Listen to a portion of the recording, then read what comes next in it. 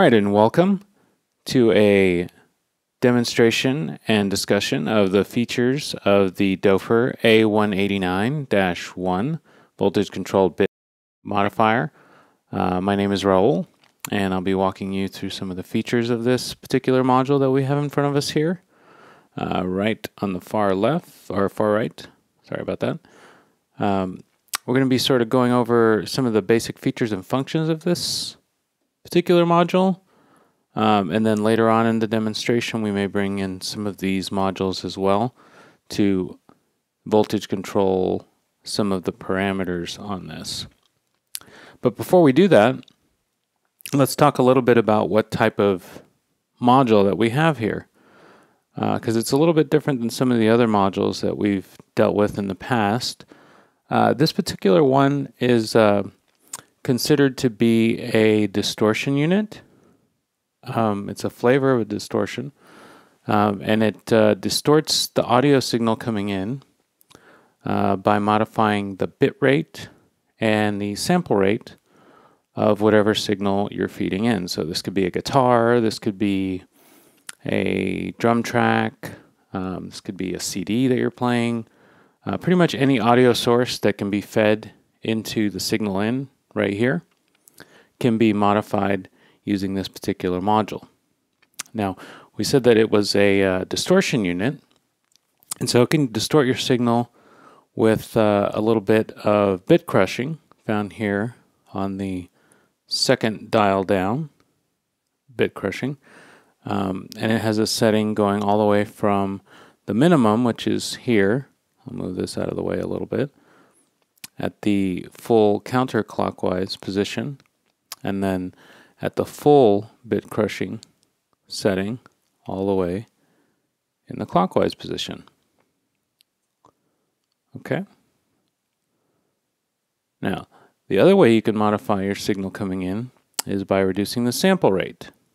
It's going to be right here. It's a couple down. And sample rate is basically the quality of the signal coming in. So this one kind of works in the opposite direction. If it's fully clockwise, then your signal is at full quality coming in. And then if you move it all the way counterclockwise, then you're reducing it more and more until you get to the far counterclockwise position, at which point it's at the lowest resolution that this particular module can output. And we'll hear what some of these sound like as well. Now, in addition to that, you also have a little mode switch here. This has 16 different settings, which you can move through, and they're just numbered 1, 2, 3, all the way to number 16. Numbers are a little hard to see here. There is a full description of what the different modes can do for you. I'm going to just sort of briefly cover the titles of these modes.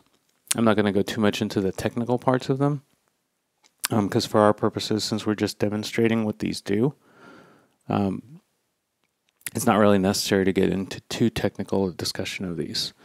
So in mode 1, that's called the bit crushing mode. In mode 2, that's going to be the AND mode. In mode 3, that's going to be the OR mode. In mode 4, that's going to be the XOR mode. In mode 5, that's going to be bit shift right. In mode 6, that's going to be bit shift left. In mode 7, that's going to be multiplication. In mode 8, compare and complement. Mode 9, compare and absolute. Mode 10, addition mode. Mode 11, addition with BC swap, that's a bit crushing swap.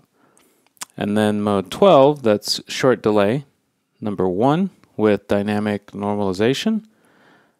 Mode 13, that's short delay number 2.